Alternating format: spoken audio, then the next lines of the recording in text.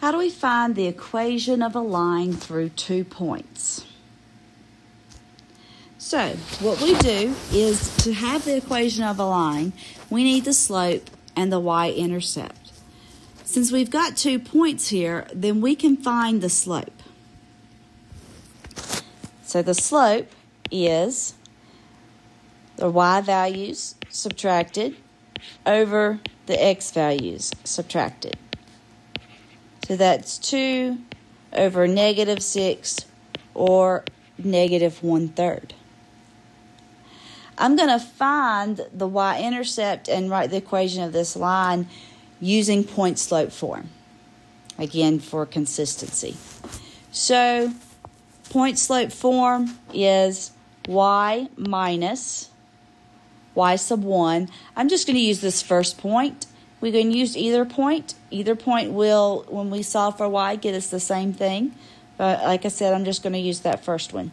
So the point 3, 2 has the y 2 equals our slope, which is negative 1/3, times x minus 3.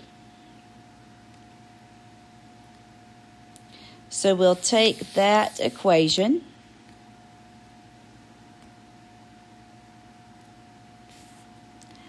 and solve it for y.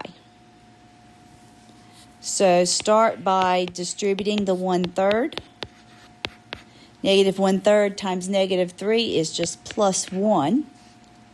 And then add 2 to both sides. And the equation of our line is y equals negative 1/3 x plus 3. And that's it. We'll look at another example though. For this one, again, start by finding the slope. 5 minus 0 over negative 3 minus negative 2. Negative 3 minus negative 2, that's negative 3 plus 2, which is negative 1. So the slope is negative 5.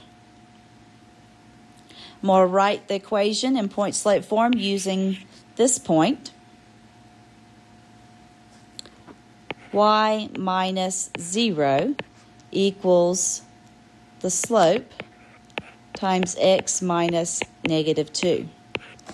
Y minus 0 is just y. X minus negative 2 is x plus 2. So all we have to do to solve this for y is go ahead and distribute. So the equation of our line is negative 5x minus 10.